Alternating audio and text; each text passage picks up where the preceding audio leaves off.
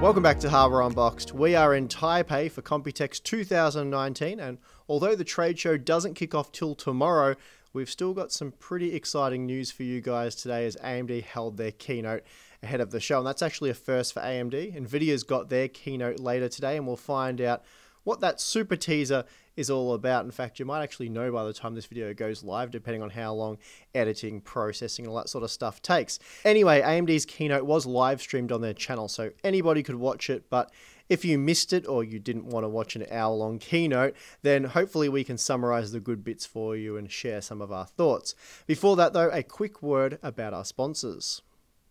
Firstly, a big thank you to MSI for making it possible for Tim and myself to attend Computex 2019.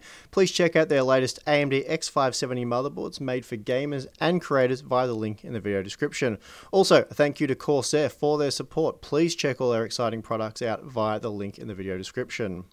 So getting right into it, the stuff we care about, and hopefully you guys do as well, AMD announced the new Radeon RX 5000 series, and it's based on the new Radeon DNA architecture, or RDNA for short. This is very much like what they did with the Zen-based CPUs, which were designed from scratch. So AMD is doing the same thing with RDNA for GPUs. This is a new architecture. It's designed exclusively for gaming, so GCN will still remain for compute workloads, but RDNA will lead the charge for AMD when it comes to gaming products.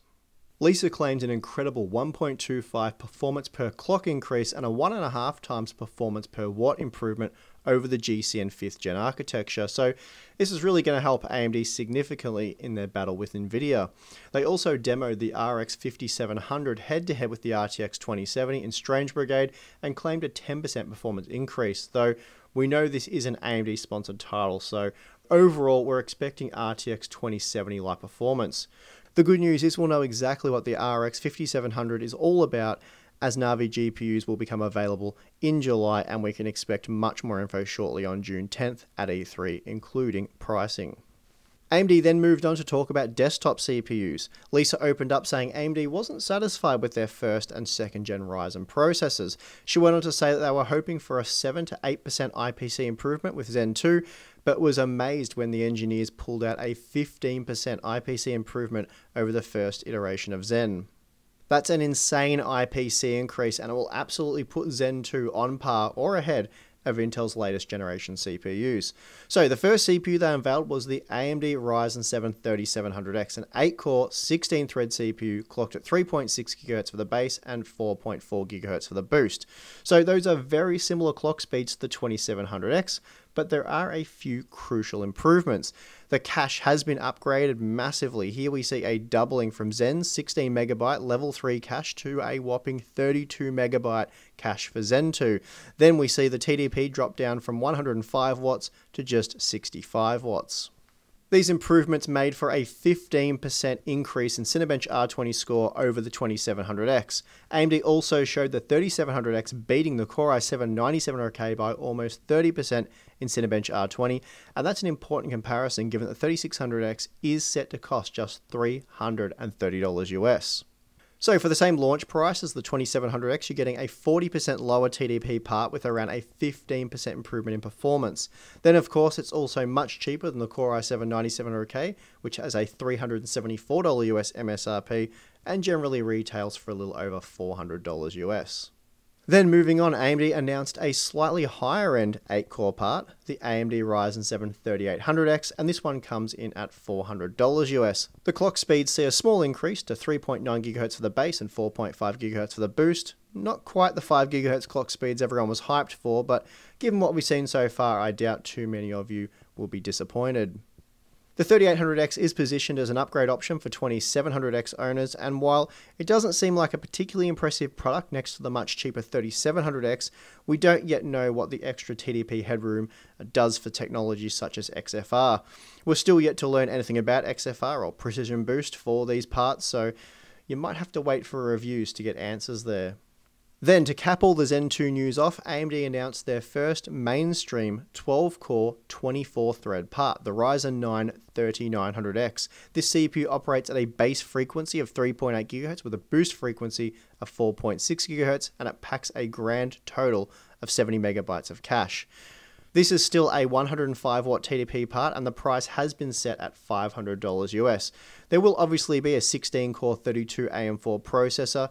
Don't think anyone actually doubted that, but we weren't expecting it to come at the initial launch, and that certainly seems to be the case here. Perhaps AMD will drop that one on us next year, but yeah, we're just guessing at this point, but there's certainly the possibility for a 16 core part. This means, at least for now, the Ryzen 9 3900X is the flagship AM4 part, and it will use 2 chiplets in a 6+6 configuration. But because it is an AM4 processor, there are just 24 PCIe lanes in total, though they are now PCI Express 4.0 lanes. AMD did run a demo comparing the 3900X to the Core i9 9920X, so Intel's $1,200 high-end desktop processor versus AMD's upcoming $500 mainstream Zen 2 part.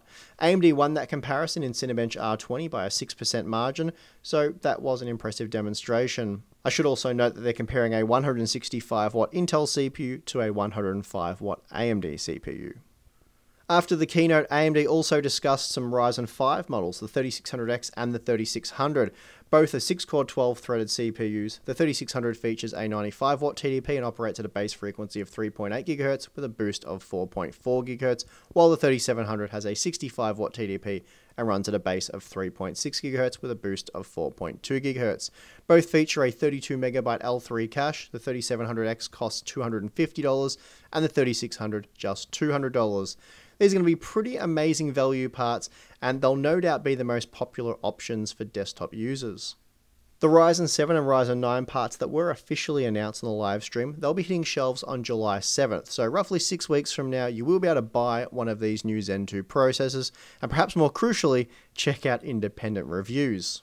Wrapping this up, there's still a lot of information that we haven't touched on yet, either because we haven't got concrete information on that sort of stuff yet, or we're under NDA. We have signed a few NDAs for certain things. One thing that I haven't discussed yet that we don't have any seriously concrete information on, but it seems like that's a thing based on the information we've got from certain motherboard vendors, but it seems like DDR4 3200 will be the new official memory support for Zen 2 processors. So not a huge improvement over Zen Plus's 2933 support, but it should mean that getting memory to work at faster speeds than what we're currently able to on Ryzen processors will be possible. So that's obviously a good thing.